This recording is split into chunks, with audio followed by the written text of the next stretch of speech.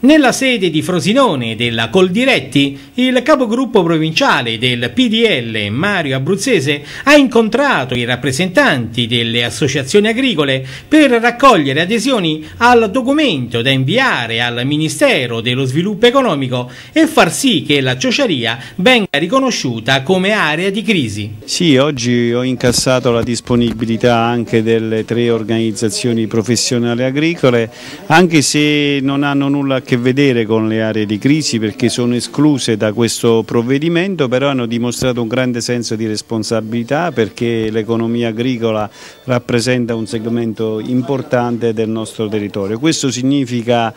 ribadire quel famoso concetto di fare squadra e di responsabilità sociale che mi inorgoglisce perché significa che in questa provincia sta cambiando qualcosa. Avere una voce univoca su queste problematiche e far arrivare, diciamo così, il nostro appello al Ministero dello Sviluppo Economico probabilmente potrà sortire gli effetti necessari. Ma a che punto è la redazione del documento strategico comune? Abbiamo preparato già la delibera, devo dire che l'assessore Trina e il presidente Antonello Iannarilli stanno lavorando con molta attenzione, ci stiamo dividendo i compiti, domani incontreremo anche l'università per avere un po' di dati necessari per supportare questa proposta, perché non dobbiamo portare solo le chiacchiere o le parole, ma dobbiamo aggiungere a questa proposta, seppur di indento da parte della politica, un supporto tecnico economico per convincere il Ministero di aprire il 151esimo tavolo di trattativa, perché vorrei solo